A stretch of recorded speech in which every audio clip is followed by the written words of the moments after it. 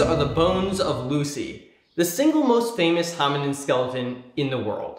One of the reasons why Lucy is so famous is because many scientists believe that she is our ancestor. Her species, Australopithecus afarensis, is thought of as the link which connects man to the apes. But as creationists, we know that the Bible paints a very different picture of human origins. Man is a direct creation of God in the beginning. He did not evolve from the apes. So who is Lucy? And could she really walk upright, as they claim? To answer those questions, we need to look at some of Lucy's bones. So let's begin with her scapula. The scapula or shoulder blade is the bone off of which your arm hinges. And it has a small smooth portion that we call the glenoid fossa, and that's where it fits together with your arm bone. Now, this glenoid fossa can be oriented in different ways. In humans, it's more sticking out to the side, because our arm bone simply needs to go like that. In apes, however, they are putting their arms above their head quite a bit more often. And so as a result, their glenoid fossa points upwards so that their arms can go up above their head more easily like that. Well, as it turns out, Lucy's glenoid fossa was oriented upwards, like a chimpanzee's. And this means that she was probably climbing. The shape of Lucy's ribcage can also tell us about how she moved.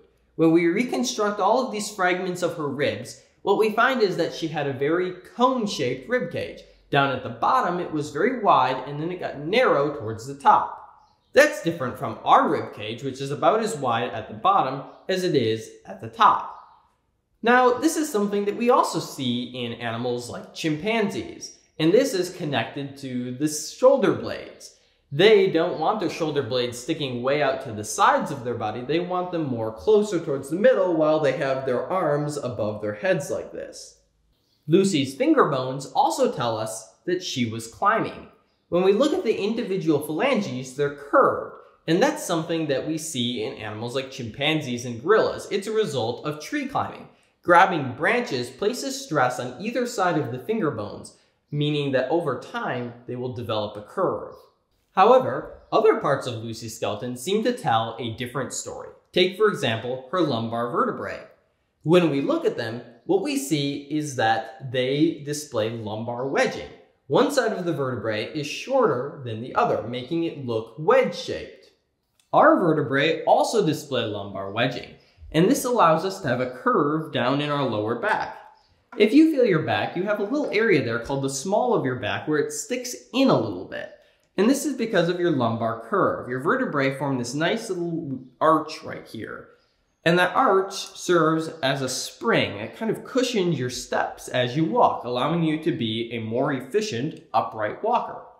Interestingly, babies aren't born with this. Only as they begin to walk do they actually develop this feature. Lucy's pelvis is also human-like in some respects. When we look at a human pelvis, it's kind of squat and broad, and our hip bones curve around in the front. Whereas when we look at a chimpanzee pelvis, it's very tall, and their hip bones kind of stick just straight out. Well, Lucy's is more similar to ours than it is to a chimpanzee pelvis.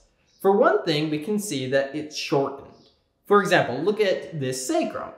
This sacrum has 5 different parts to it, 5 different vertebrae. Our sacrum also has 5 vertebrae, but when we look at a chimpanzee, it has 6 vertebrae. Lucy's femur, or her thigh bone, can also give us some information as well. Scientists have CT scanned the bone, so you can look at it in cross-section.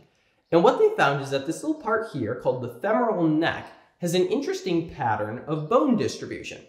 Now, we have to think of our bones as living things, because inside of our bodies, they are. Our body constantly changes our bones based on the amount of stress we put on them. So they can add more bone, making it thicker and stronger, or take some bone away, making it thinner and weaker. Well, as it turns out, in our bodies, we have to have a lot of bone on the bottom of our femoral neck here. Why is that? Well, because this bone fits into our hip socket just like this. And all of the weight of our upper body goes right down onto this little part, which places a lot of stress right here. And as a result, our bone remodels, and it puts a whole bunch of thick bone on the bottom here so that it can handle all that weight. Well, as it turns out, when we CT scanned Lucy's bone, what we found is that sure enough, down at the bottom of this femoral neck, the cortical bone, that thick outer layer, is very thick compared to the top. And that's different from what we see in a chimpanzee. Chimpanzees just have a uniform distribution of cortical bone all the way around.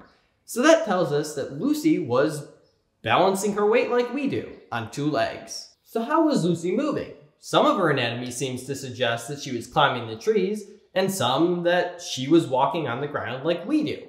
Well, some people think that those two things are contradictory, but the truth is that they aren't. Lucy was a master of both. She could walk efficiently on the ground and climb in the trees. So how can we understand Lucy's ability to walk upright if she isn't our ancestor? Well, baromenological studies of Lucy and her kin have shown that they are too different from humans to be our ancestors. Instead, they seem to be their own created kind. God may have created them as upright walking apes in the beginning, and they've lived alongside of humanity for thousands of years before they finally went extinct after the flood. Thanks for watching. If you enjoyed this video, please make sure to like and subscribe.